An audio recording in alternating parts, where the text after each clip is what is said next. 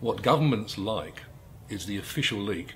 They like to leak material to trusted journalists to get their story out. Top secret documents that are leaked to special journalists who write the story the way that they want it written. What Wikileaks did was to leak material that governments didn't want to be revealed. And that's the kind of material that every journalist should be after. The official leak is something that it might win you a Walkley, but really it's the government putting information out and the journalist being used as part of the propaganda process. What WikiLeaks did was to break that and to leak material that governments wanted kept secret. That's why I think that WikiLeaks is a purer form of journalism than much of the journalism that we have today. One thing that WikiLeaks has done for journalism that has never happened before has been to show us the truth of a situation in real time. So instead of having to wait for 40, 50, 60 and sometimes even 70 years to learn the truth about something that went on, WikiLeaks shows us almost in real time. Now the problem is, of course, that it's just been far too successful for its own good. It's shown up not only the governments, it's also, unfortunately, shown up journalists. So the problem is it finds itself friendless in a very hostile world.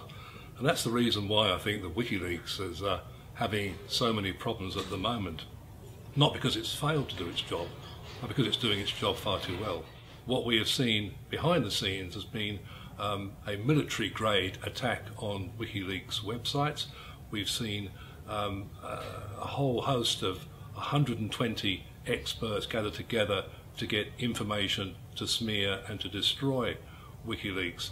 Now that's just attacking WikiLeaks, but the big game is all about controlling the internet and controlling the free flow of information. So for countries that believe in democracy, or say they believe in democracy and openness, this is a real test.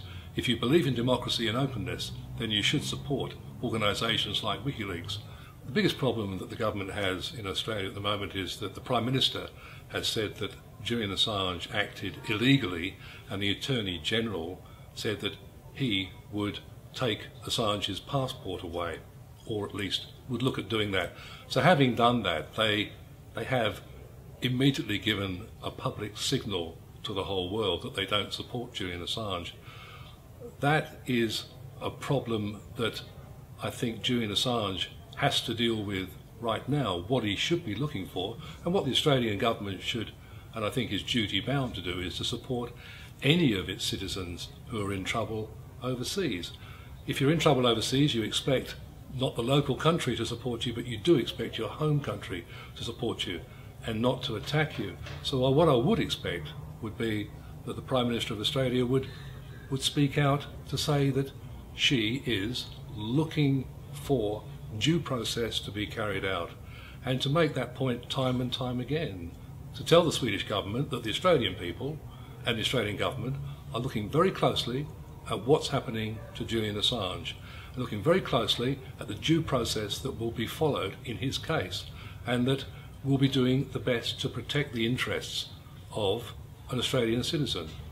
Now, the fact that that hasn't happened, or if it has happened, it's happened at a very low level, indicates to me that the Australian government is not giving its full support to Julian Assange. In fact, it indicates that it's looking away from Assange at the moment, at a time when it should be full square behind him.